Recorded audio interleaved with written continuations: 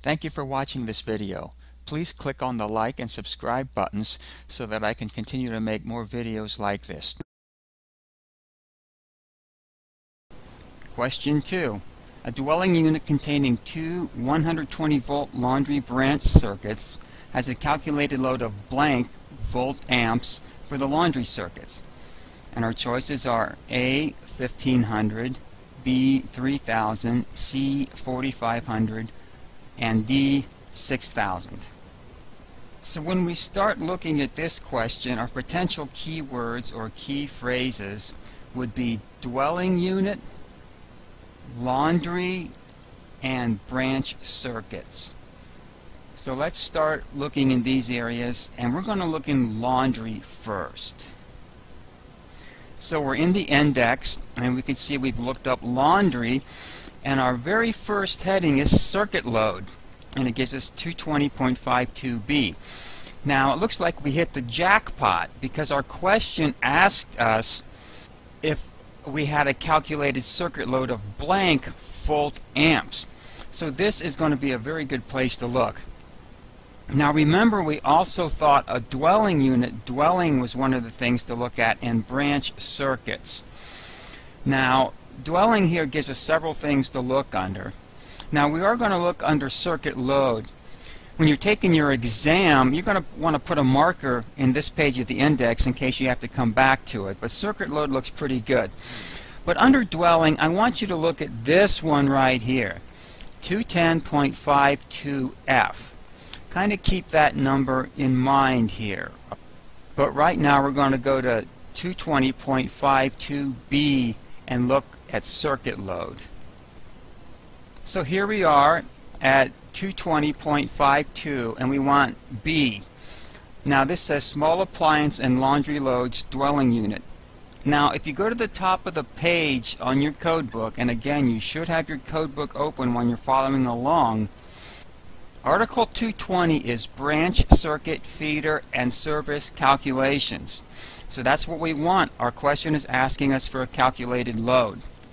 Now we need to drop down to letter B to get our answer. That's what we're looking for. If we looked in the index and we have B, laundry circuit load.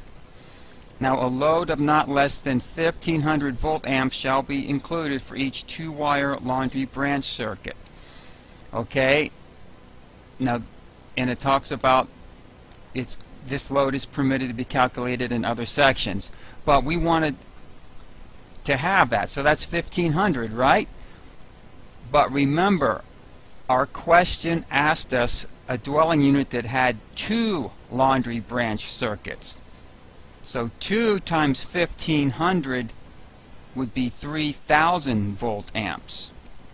So again, sometimes this could be tricky on the test. You might say, oh well, 1500 is one of our answer choices, answer A, but we have 2 branch circuits, so we have to, and it's 1500 for each.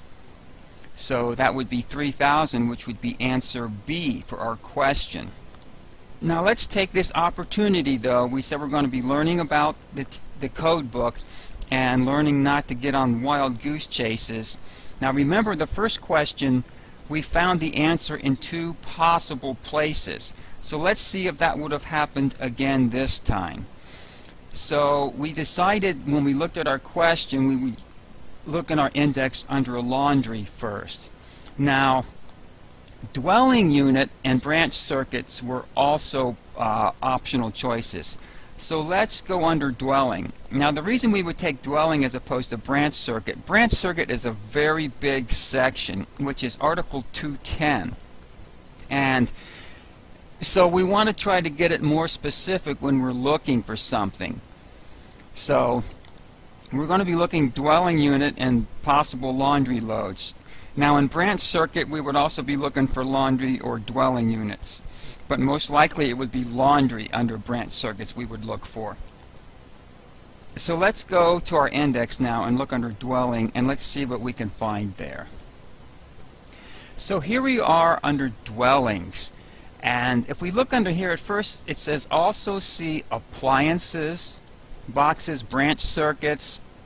So branch circuits, remember, was Article 210. And now appliances, we think, okay, well maybe a washing machine, dryer, those are appliances. We could look there. Now if we go underneath here, we don't see laundry. Okay, once we get past here. So branch circuits is kind of broad in general. So if I was here and I came here first, I would go and look under appliances. So let's do that in our index. Okay, so here we are in the index under appliances. Now again, we're looking for something to do with laundry. Now we also come down though, but we see dwelling units under appliances, and remember that number I told you, 210.52 and then F. Okay, now let's look under here. Let's scroll down a bit and see. We get down here and there's nothing laundry mentioned under appliances. So what we're going to have to do, let's go to this 210.52 and let's see what we could find there. Okay, so here we are at 210.52, dwelling unit receptacle outlets. Now remember in that other section we looked at in index, it had a letter F past it. Now see here, this is a C and up here is a B.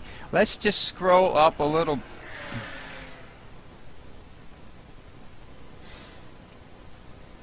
Let's scroll up a little bit, and we see this is under Roman numeral 3, required outlets. So it's talking about general cord pendant, cord connection types. And so again, 210.52 dwelling unit outlets. Now we could read through, but let's go and find F after here. Now you'll have your code book. Now it's going to be about 2 pages over. So I'm going to go there right now, so turn there in your code book. So here we are at F, laundry areas. And so it says, in dwelling units, at least one receptacle outlet shall be installed for the laundry. And it gives exceptions as to why you don't need it. Okay, that does not give us a calculated load. So let's go back to our index again, though, under dwelling. So we're back at the index under dwellings, and if we go down here, feeder load calculations, because the question was asking for a calculated load. But if you start, and I'm going to let you do this on your own if you like, if you start going through these sections and reading it, you're kind of going to be going on a wild goose chase. You're really not going to be getting the answer that you need. We already had our answer a long time ago, but I wanted to show you some of these other things in these early questions to kind of help you identify a situation in which you know you're not getting the answer. So when you're taking the test, you've got to get your answer quickly because you have a time constraint. You've got to do 100 answers in 4 hours. When you're on the job, you're looking for one answer, and if it takes you a couple extra minutes, that's not a big deal because you want to make sure you get that answer right. So taking a couple extra minutes, which could save you hours or even days on a job, it's worth it. On your test, you've got that extra time constraint, so it's a little bit of an artificial situation. So you have to get that answer quickly. And the test is not designed. They don't want to keep you from getting the license, but they want you to earn it. So keep that in mind. In other words, it's not that the state wants to just hand them out to everybody. They want you to be qualified, and they want you to earn your license. So they're going to make it hard, but they're not going to make it impossible. So that being the case, we have found our answer. So once again, the answer to our question is B, 3000 volt amps. Thank you for watching this video. Please click on the like and subscribe buttons so that I can continue to make more videos like this. If you find this video helpful, please consider donating using the PayPal link below. Thank you.